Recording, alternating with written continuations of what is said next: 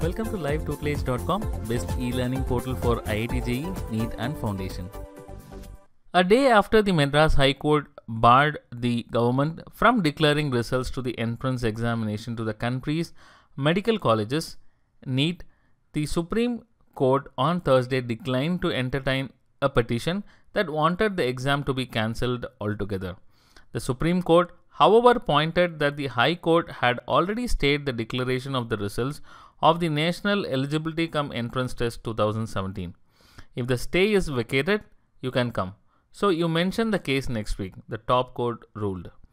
The petitioner has alleged that the question paper had leaked in Bihar and the question paper was different across languages, giving aspirants who appeared in some languages an edge. The exam was conducted in 9 regional languages including Tamil, Bengali and Gujarati. The Central Board of Secondary Education (CBSE) conducted NEET 2017 examination at 1,900 centers across the country on May 7th for admission to the country's medical and dental colleges. About 11 lakh aspirants on Sunday had appeared for the exam. The result was due to be declared on June 8th. But there were complaints from students in many states, many of them backed by the state government, claiming that the CBSE had a different set of question papers for aspirants appearing in the exam in different languages.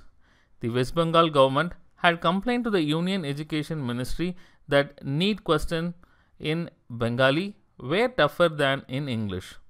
West Bengal Education Minister Partha Chatterjee told reporters that questions were supposed to be identical.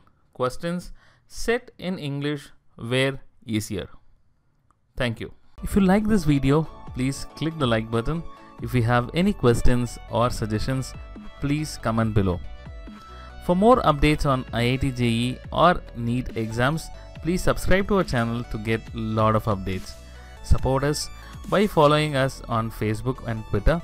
To sharpen your skills, please try out our test series on livetutelage.com.